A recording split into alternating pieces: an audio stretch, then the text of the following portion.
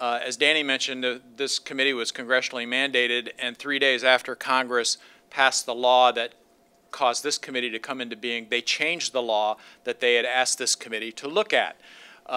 So rather than just throw their hands up and say, well, okay, you know, we're going to answer the mail and you changed the law, so there's nothing to say in this area, this subcommittee did dive into it, looked at the new law in the new context, and reported out on what they think the effects of the changes in the law will be. Basically, and I'm going to make Chris mad because I'm going to grossly oversimplify this.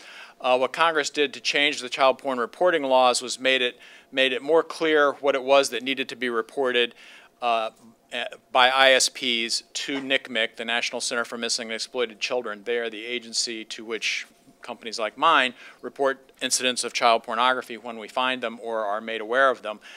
They also upped the penalties for failing to report, which got the attention of a lot of small and medium-sized ISPs.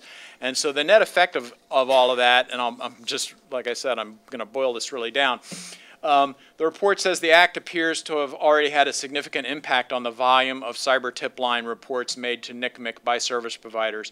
The number of cyber tip line reports received from service providers increased 84% from 2008 to 2009, which is the first full year of the new reporting and data preservation provisions of the Act were in effect.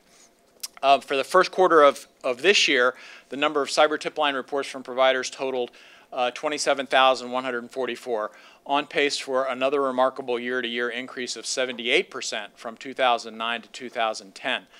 The number of images and videos reported by service providers totaled 609,206 in 2008, 700,939 in 2009, and so far this year, 390,393. That's the first quarter alone of 2010.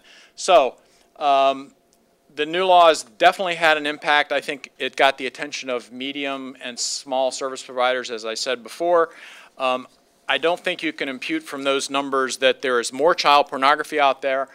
I think you can say that the service providers are doing a better job of reporting it when we find out about it on our network. So